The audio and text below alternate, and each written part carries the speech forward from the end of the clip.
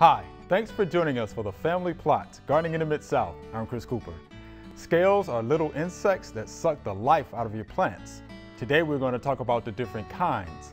Also, we've got lots of questions about trees. That's just ahead on the Family Plot, Gardening in the Mid-South. Production funding for the Family Plot, Gardening in the Mid-South is provided by the WKNO Production Fund, the WKNO Endowment Fund, and by viewers like you. Thank you.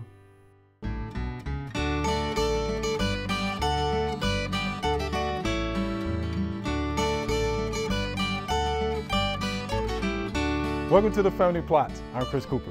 Joining me today is Amy Dismukes. Amy is a TSU Nursery Specialist, and Arborist Wes Harper will be joining me later. All right, Amy, let's talk about scales, specifically the difference between soft scales and hard scales. Hey, make your skin crawl. First off, right. This is one of my favorite programs to give, by the way, because by the time I'm finished, everybody in the audience is doing this. Or either this. They're terrified. And I think I've said something really horrible. But yes, so scale insects. Scale are, most people don't know what scale are, first off. There's a reason for that. They're teeny tiny. They're very inconspicuous. Yes. They're probably one of the most destructive insects in the landscape because of that. But there are soft scales and there are hard scales. Okay. Soft scales are different in that, I guess I'll try to say this. Soft scales, they both feed on sap. They're phloem feeders is what we call them, along with many other insects like aphids and mealybugs. But there's a difference. Soft scale actually emit honeydew just like aphids do, whereas the hard scale don't. That actually makes them much more difficult to control because they feed a little bit differently. So, in saying that, we'll go ahead and jump into that if it's okay. These guys right here, these euonymus scale, which is one of the hard scales, and you guys can actually see it is pretty covered. Yeah, I'm very familiar with that because I have euonymus scale at home. This is a major pest. It is. And then we also have the white peach scale. And despite its name, the white peach scale does not occur just on peaches. This guy, this is actually on laurel because, laurel's in the peach family, in the prunus. We forget about that one as well. But the reason they're difficult to control is the hard scale is actually feeding right on the outside of the phloem. So what insecticides we'd normally use to control are not going to control it well. Maybe a little bit of control, but not a lot. So that brings us to the next step on how to actually take care of those guys. All right. So I guess in treatment, that is the difference. We have to use a systemic, or can use a systemic, with our soft scale, which would be something like imidacloprid, dinotefuran. But as we know, again, relating back to our pollinators, there are specific times of the year that we do that, and specific times we don't. We do not use systemic neonicotinoids on flowering plants, the extended versions of those. There are some shorter-lived products that have a much shorter shelf life, so we're out of the system of the plant by the time we have blooms. But as for our hard scale, this is where it gets really crazy. These guys, we actually have to attack at the juvenile stage. So scales, what most folks don't realize, and why they are also very inconspicuous, is they lose their legs once they start feeding, and they blend into the plant. So they camouflage well. So they really do camouflage. That just kind of explains again, it's really difficult. So these guys, because they're not feeding right in the phloem, that insecticide might get them just a little bit if we use a systemic, but it won't get good total control. And we want control of the hard scale because unlike soft scale, it can produce multiple generations a year, dependent on the weather. Now what's the weather like here? Hot. Humid. There we go. We have high temperatures, humidity. That's perfect breeding ground for these folks. Now, if we were up north, it wouldn't, you know, probably one generation, it's going to freeze it out, but not here. Yeah, euonymus scale here in the Memphis area, we're looking at 3 generations. Three minimum is usually what they say. But what we normally do with this, I tell people, let's start in the spring really early, get some nice double-sided sticky tape, and we're going to trap those crawlers. When they begin to hatch in the spring is how you control hard scale. We hit the crawlers with an oil spray. We can actually use a juvenile retardant spray, a growth regulator, something like Talus. But the other thing that we can do is actually prune them off when we have a lot of tissue that's infected. Which is what I do. Yes, that is usually the step with euonymus scale because they get so out of hand very, very quickly with our area here. Okay. Let's try to think about the other differences. I guess one of the differences, now we do have some nice samples here of these very infested hard scale plants, but one other difference, hard scale is much smaller than the soft scale. Okay. It's much more inconspicuous. Soft scale often will look like, I've compared, let's say, the Florida wax scale. When this guy actually develops on the branches, it looks like little wads of bubble gum. Okay, a different way to look at that. Oak licanium scale will layer itself on a branch of an oak, a willow oak or something, and it looks like little marbles laid on top of each other. Now, here's the other big difference in our scale insects. Soft scale doesn't have armor. So when you open that scale up, you're pulling the whole insect off of the plant. Very likely you may see some eggs under there. Sure you will. But hard scale, it actually has an armor that lifts off. One of the other reasons it is so incredibly difficult to control. That armor is like a raincoat. It's no fair. No. It's no fair. They are just built for success. It kind of seems to be what it is. Yeah. But I think also it's kind of one of those, they take out the weakers. So these guys really don't build up a whole lot until we might have some other plant stressors. Sure. Okay. But Wow. lots. Lots. Now Way too much. going back to the soft scales now, you talked about the honeydew. Yes. All right. What Okay. about Let's talk about honeydew a little what bit. it produces or helps to produce? This is that stuff right here called sooty mold. Yes. Sooty mold, I always tell folks when they say, what? I say, you know the cars you see driving around in the I say the same summertime thing. that are covered, just the tops, Just the and tops. maybe That's right. the trunk and the hood are black. Yes. But it's a silver car. That is sooty mold. Sooty mold. Yeah. That happens when you park under a tree that has a sapsucker, we'll call it, infestation, and that can include many of the bugs, specifically soft scale as well. Right. But what's happening is these guys are voracious feeders of sap. And we know that sap has carbohydrates and sugars in it. Right. And that's why we call it honeydew. Honeydew. It's sweet and it's sticky. So these little fellows are feeding on sap, and what their bodies cannot ingest comes out in the liquid form. As our friend David Cook in Davidson County says, what goes in liquid comes out liquid. What goes in solid comes out solid. This applies for insects as well. Right. So I always like to tell people as well, if you've ever been walking under a tree and you get dripped on and it's not raining. And it's not raining. I say the same You've thing. been pooped on by That's a right. sapsucker. That's right. So the next step on that, now it's excellent obviously if we can recognize that honeydew and we see those shiny spots, but if we don't, we may begin to have what we call sooty mold. Sure. Begin to develop on this honeydew. So the honeydew is actually a great media, I guess we'll call it. It's sticky, so these mold spores that are just blowing around in the air, normal, not pathogenic to plants, not really pathogenic to us, they're able to stick to this honeydew. Because the honeydew is sweet, it sporulates and is able to grow. It's a food source right there and it sticks to it.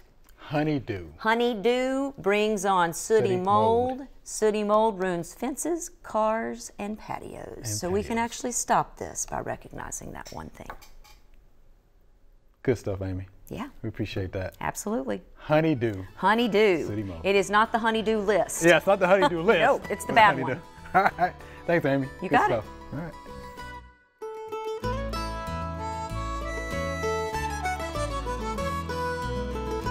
This is the golden rain tree that we rescued from a nursery about 4 years ago, and we got it planted in the ground. At that time, it was in a small 1-gallon container, so the roots are really confined inside that plastic container. And here I am 4 years later, taking a look at this tree, giving it a good inspection, and I've noticed that it's got some new growth right here that I'll explain in a minute. Got a little dieback on this side right here. The explanation for this is down low, we have a wound here, and you can kind of follow the wound up the tree to somewhere in here, and then going up. On this side, there's some fissures right here. And on up higher, we got some bark missing right here, and it looks like the branch got cracked. So it looks like this tree took some high wind and it pushed it back. And you can see as I bend it, the places that it bends on the tree, and up here, it looks like it just pushed it real hard and cracked that vascular tissue. Now, do we want to do any pruning on this tree because of that? No, not at this point. We're going to let the tree do what it's going to do. We may lose this part right up here at the top, but if we do that, at that point, we'll do some pruning. Here you'll see this small, what we call epicormic growth, water sprouts. That is in response to, number one, this pruning cut that we made 4 years ago, and probably where another area where this tree bent in that high wind. And so it's responding to protect itself from that wound decaying by pushing out this growth from a dormant or epicormic bud. So it's going to, this wants to produce energy in this section of the tree to make these cracks from the wind close over faster. So it's going to produce a lot of energy right here. That's why we don't want to cut these branches off. Also, by leaving these lower branches as long as you can possibly stand it, it's going to help this tree grow in girth instead of trying to grow up high and tall and skinny like the trees in the forest do. And I think in the future, we're going to end up with a happy, healthy golden rain tree. All right, here's our Q&A segment. We're actually ready. We have some great questions here. Yeah, I'm ready. All right, here's our first viewer email. What kind of tree is this? Hemlock was a guess. Most limbs are dying or dead. We have trimmed most of the dead limbs, but more are dying. What can we do? And this is Bunny in Clarksville, Tennessee. So let's go back. Okay. Is it a hemlock? She thinks it's a hemlock. Judging by the picture that she sent, Miss Bonnie, it looks like it's a blue spruce or Colorado spruce. Yeah. And I'm with you. It's not unusual to see the spruce do this. They get the Rhizosphaera needle cast. Okay. That's the most common, and the tips will start dying out from the bottom and work its way up. Right. If your tree is under stress, number one, they're a northern tree. I was about to say, so it's under stress. Right. It's going to reach some point of stress in its life because we're in Tennessee. Yes, it's definitely stressed. The other one would be Cytospora canker. That's most prevalent under trees, your spruce trees that are stressed. Okay. So it could be either one of those. Either one you can treat with the fungicide. Keep your trees fertilized. I know that. That's what I was going to mention. I would say use a lower nitrogen fertilizer because nitrogen can make fungus growth, at least it does in yards, grow faster. So, but use a copper fungicide or do a little homework. Yeah, yeah. You know, but Rhizosphaera needle cast is probably your most common problem with the blue spruce. Definitely thought that, but I definitely, fertilize, of course, was something that I thought about. And something else too. You want to keep the tree vigorous. You want to keep the tree vigorous. You want to keep it as comfortable, as happy as possible. And then here's the third thing for me. If you want somebody to come look at that, how about a certified arborist? Call or the local UT extension there. There you go. In Clarksville. That's right. Yeah, call the extension office there, have them come out and take a look. Yeah. You know, or you know, you can always go the next route, which is to call a certified arborist. Call a certified arborist. Yeah, for sure. I think that would work. So there you have Miss Bunny, and I just so happened to know the agent there, so she would be definitely happy to help you out there in Clarksville, Tennessee. All right, so here's our next viewer email. This unusual leaf is on a very large magnolia. I have only seen it once before several years ago on the same tree in about the same place on the tree. Thanks, this is Lee here in Memphis, Tennessee. So it is an unusual leaf. And you and I are kind of going back and forth. I think it's a fused leaf, you know, which I think is probably just a natural occurrence, maybe, natural phenomenon, but. It almost looks like it's a fused leaf, but this confused me a lot. I've never seen this in my 37-year career. I've never seen it either. And I actually sent this picture to my friend who's more of a fungus type person at the Morton Arboretum. She is a professor. Okay, okay. And she's only seen it happen in spores of fungus. And so this, brought up some interest to me, and I found some interesting facts by Dr. Maxwell Masters that he published in 1862. Wow. Yeah, you can see how deep I got into this. I was really interested. All right. It's either auxiliary or median prolification. Wow. Or prolification. Basically, the leaf reproduced itself. Okay. This happens commonly in like bell peppers, where you can cut open a bell pepper and you'll have another smaller bell pepper that grew inside of it. So it's basically, it's producing without fertilization or seed. So in a generic sense, it reproduced itself. It grew an extra thumb. But you know what? But it, you know, it looks beautiful. You know, so I would just keep it. I wouldn't worry so much about it, right? No, don't worry about it at all. Don't worry about that. What interests me, this about me is what I would love to see the growing site, to see what contributes to that soil right. or on that side of the tree. You know why? I want to know why. Right. Just to have an answer. Just for myself, because it's most interesting. It is. Like I said, I've seen many magnolia trees, but I've never seen that before. I haven't either. Yeah, but I think it's kind of cool. So I would keep it. So yeah. A lot of deep research there. It is, and he's got some bragging rights there. Yeah. Golly, so there you have it, Mr. Lee. Thank you for that. Here's our next viewer email. This summer, I've noticed wood dust on our hickory tree. I've washed it away, and it reappears in a few days. It seems to be coming from up above. What could be causing this? And this is Mike from Ringgold, Georgia. Hickory trees, and of course, the first thing that came to my mind, maybe a boar. Boar. Yes, I don't see any exit holes on this picture here, but that fine sawdust is a little heavier than what carpenter ants would make. Okay. So I would, going by this picture, in my experience, I would say that this tree is infested with ambrosia borers. Which there's 3 or 4 different types. Oh yeah. The granulated ambrosia borer will lead the toothpick type sawdust that comes out. It'll attack newly transplanted trees, small trees, Japanese maples, cherry trees, and like that. So the tree does not have to be stressed. This type of ambrosia borer, and I'm going by species of tree too, hickory, there is some stress going on.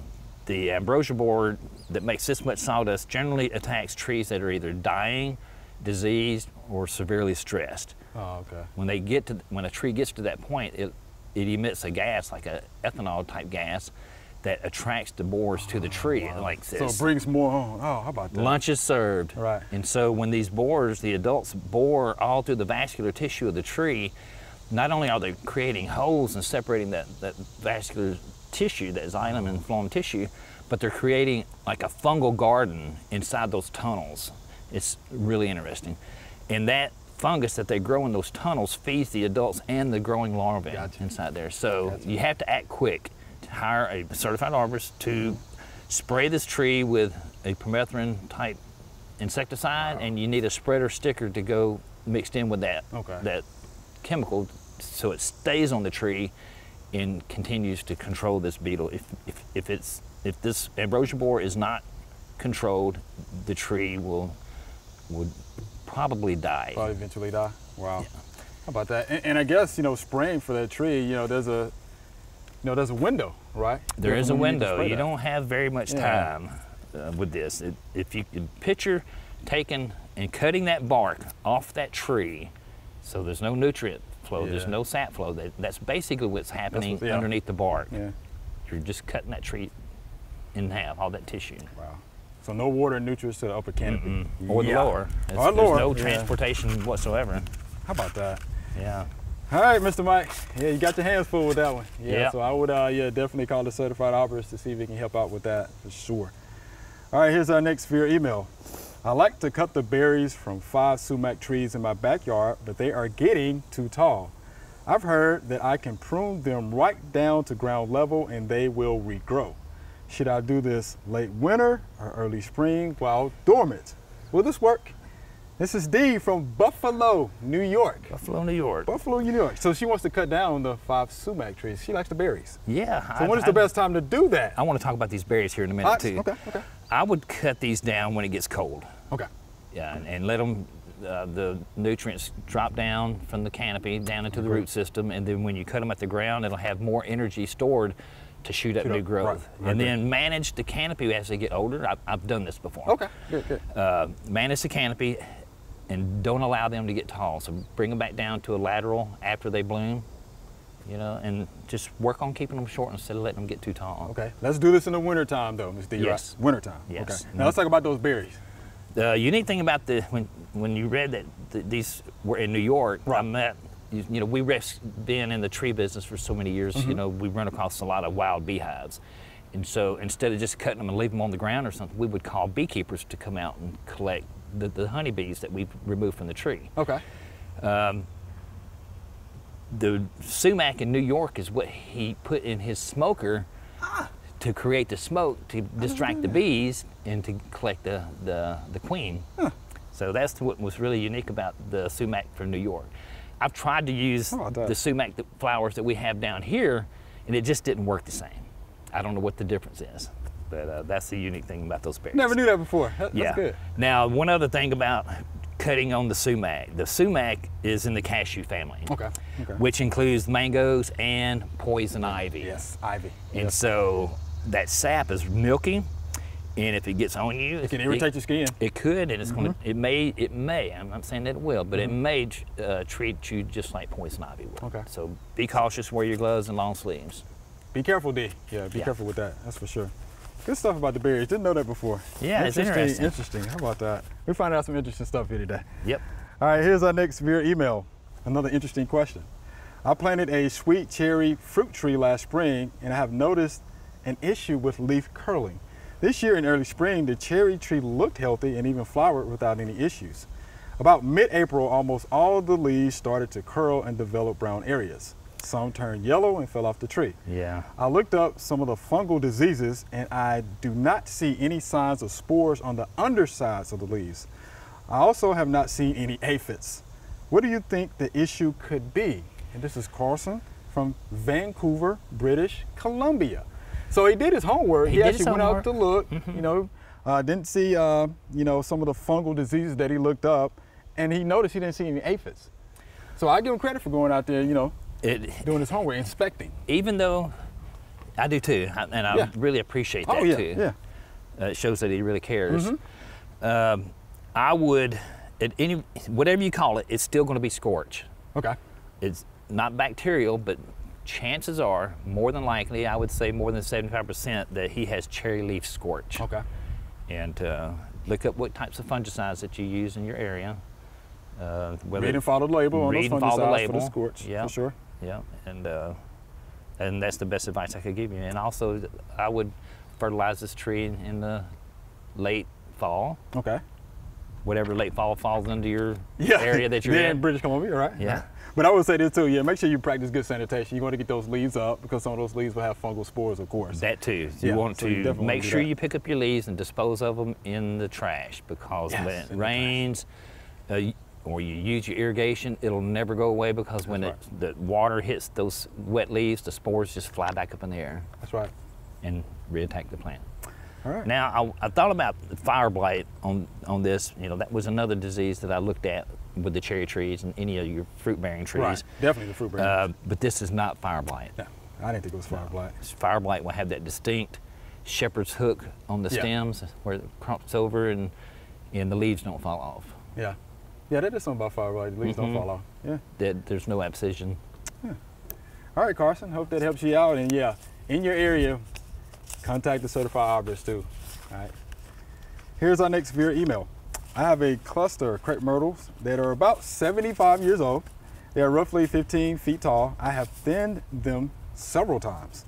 This year, the tops of some of them are dying.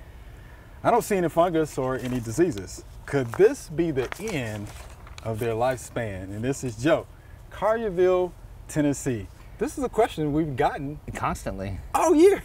All year. About the crepe myrtles. Joe, I think your crepe myrtles still had a chance. They got a chance. But the tips, with a lot of tip dieback from a late freeze, or actually it was an early freeze we had in November. November, right. Yeah, and anybody that has a crepe myrtle, you're going to see this. You can drive in Germantown, you can drive up and down Wolf River Boulevard, where we have lots of crepe myrtles and the tops are dying back.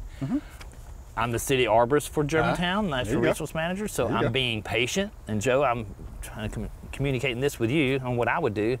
I'm being patient.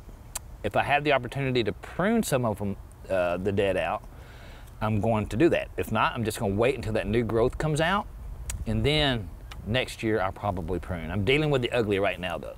Okay. There was one crepe myrtle that we had on Forest Hill, Irene.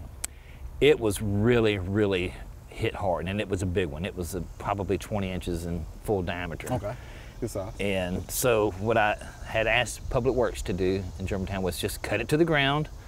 And you know crepe myrtles, they'll spring back. So I'm going to let this crepe myrtle coppice back out, meaning that the sprouts are going to come off the trunk that I cut.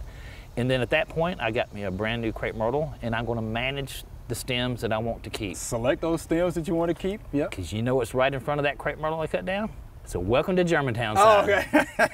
So I don't need an ugly crepe myrtle at the welcome to Germantown sign. Right, I understand. I definitely understand. We're starting over. But that's the problem, yeah. If you remember back in November, we had warm temperatures and all of a sudden the bottom fell out. Yeah. Yeah, and those trees just didn't have a chance to harden out. They did not. They harden off. So yeah, that was the problem. And then of course, I think it was back in March or April, there was another, another frost, and it did a lot of damage. Just something we have to do with. Patience, right? Patience. Prune out what you can, be patient. Thank you for that question, Joe. All right, Wes, so it's been good. A lot of great questions. Always do your homework, right? Do your homework. Know your trees. Know your trees. Always a lot to learn, right? Yes. Thank you, sir. Appreciate that. Thank you. Remember, we love to hear from you. Send us an email or letter. The email address is familyplot@wkno.org, and the mailing address is Family Plot 7151 Cherry Farms Road, Cordova, Tennessee 38016. Or you can go online to familyplotgarden.com. That's all we have time for today. Thanks for joining us. Have a question about your garden? Drop us a line. Go to familyplotgarden.com and click on the Ask Us Your Gardening Question banner. Your question might just end up right here on the show. Be sure to join us next week for the Family Plot, Gardening in the Mid-South. Be safe.